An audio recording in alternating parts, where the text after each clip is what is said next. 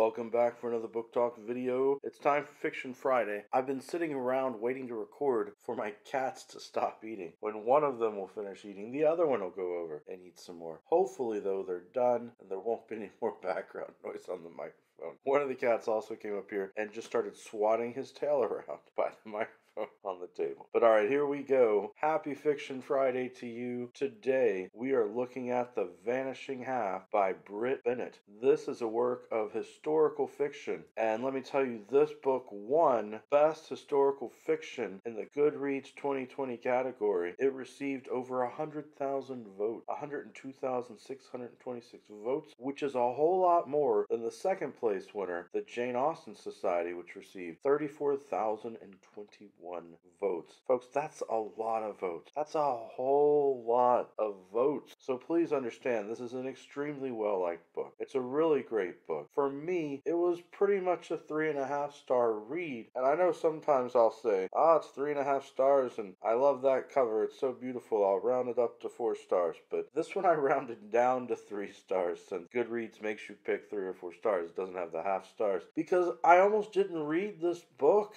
To me, this is one of the ugliest covers I have seen on a book. I don't know what's going on. It's just not my artistic style, the way that they put the cover together. But upon second thought, I decided to read the book because I've been trying to read the winners in the different categories here that I am likely to read. And I do love historical fiction. I love Ken Follett's books, the Pillars of the Earth series and that sort of thing. I decided to give it a try. And I'm glad that I did. I do want to say 3 out of 5 stars means that I like a book, it is good, and that I recommend it for other people to read. I tend to be nitpicky sometimes with the reasons behind it. I know the cover really shouldn't affect my review because authors usually don't have much say, if any say, on their cover if it's published by a major company. There are people within the company that decide that, not the author. Which is really unfortunate because I bet Brit Bennett would have picked a beautiful cover for this novel if they would have let her. She's got an amazing artistic style and she's a great writer. This book is her second major book. It's a follow-up to the book Mothers, not the same storyline or sequel or anything like that. And I haven't read Mothers, but there were a lot of reviewers online who said that she has improved as an author, that it's an even better story, that this was not a disappointment as a second book. I do recommend that you read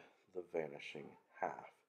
Oh, hi, kitty. They're meowing at me. Sorry about the cats in the background. They just want attention at this point, I guess. Alright, I'll try to make the review quick so I can go pet the cat. This is a story about multiple generations. It is a story about sisters, about twins. The Vanishing Half refers to how one of the twins decides to split off and go live a different life. But it is also a story about racism. I love the fact that Brit Bennett created a fictional town of Mallard, Louisiana. I'm originally from Louisiana, and I could very much picture this town and its existence. It seemed very real the way that it was put together. Knowing Louisiana and Southern culture the way that I do came across very well. In the town of Mallard, Louisiana, there are a lot of light-skinned black people, and it's happened from generation to generation, and there's just this racist stigma that people don't marry other black people. They try to look lighter skinned, so a lot of them just keep marrying white people trying to lighten the skin. There's a horrible racist stigma against not only black people in general, but the darker skin tone. But the people in Louisiana around this town of Mallard, they understand what's going on, and so even though the people in Mallard look more light-skinned, and you would think could blend in easier with the white people, they're still discriminated against because people know the situation. So one of the sisters decides to leave and go pass as a white person and live the life of a white person, while the other sister decides to defy expectations and marry a dark-skinned black person and have a child.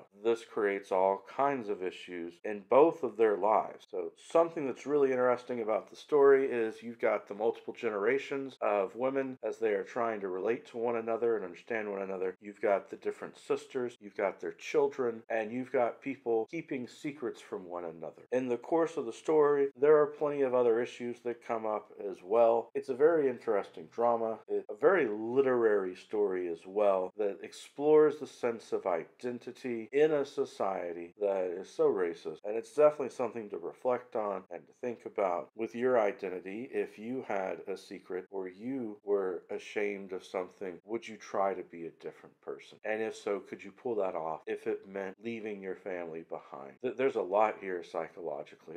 I highly recommend the book. So maybe I should have rounded up the 3.5 stars to 4 stars now that I'm talking about it, going on and on with it. I guess my only real nitpicky part is because it's told from different generations across several different decades, to me there were some slight pacing issues maybe, trying to put it all together. But I feel that way about a lot of books. That's not uncommon. It's just a preference of mine, the way that the plot and the story flows. Overall though, great book. I hope you'll pick it up and enjoy it as some great historical fiction. That's it for today's book talk. Every day is a good day for a book talk. Peace.